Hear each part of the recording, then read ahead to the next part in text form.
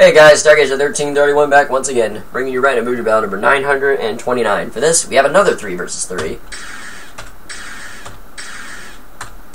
Ooh boy, that could be Sol or Dark Order Sol. We'll find out soon enough, won't we? There's one. Ooh, it's regular Sol this time. Margaret, M.U.G.E.N, Adel, and Sol. Ooh, against Sagat, Abobo, and Juan. Not too shabby. That's a decent team on that side, but then again, you got freaking M.U.G.E.N, Adel, and Sol to contend to. And you got the newly upgraded Margaret, because I gave her an AI patch a little bit ago. Oh my god, man, Abobo's going freaking mental on Sol right now. I'm loving this. Oh man, Margaret M.U.G.E.N team's making a comeback. Oh man, they're just freaking ripping into them right now. So yeah, Abobo better do something until... No, that is it!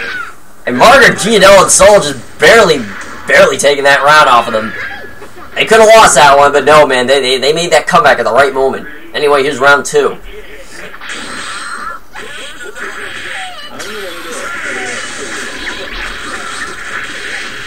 Oh my freaking lord.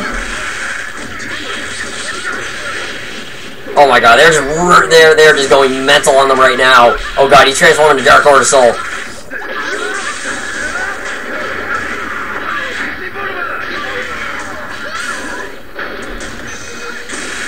That's it. And an energy sphere from M.U.G.E.N seals it. So Margaret, M.U.G.E.N and Sol, overall, kind of just barely winning out over Abobo's team, 2-0. Well, that's what you get with Sol plus the upgraded Margaret, and having M.U.G.E.N is just a bonus and a half.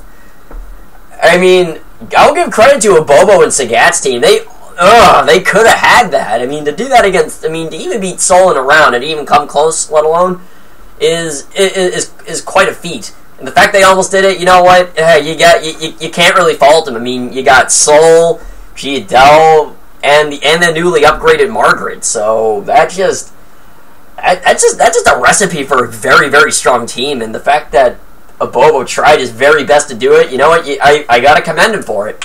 Yeah, again, maybe a bit on the predictable side, but what I didn't see coming was how well Abobo were actually going to do. I mean, they could have easily got freaking swamped, and maybe even flawless as well. But no, they actually fought back as well as they could, and, well, can't really fault them for that. That's my take on it anyway. And with that said, stay tuned for M.U.G.E.N battle number 930, coming up next.